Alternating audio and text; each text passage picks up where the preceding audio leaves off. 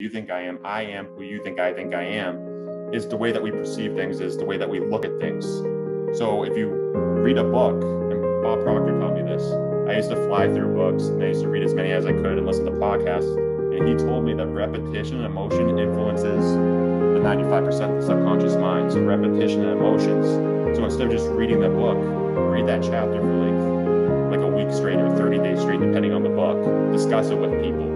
Because that's where you bridge this gap down. That's where you go from the conscious mind to the subconscious mind. So let me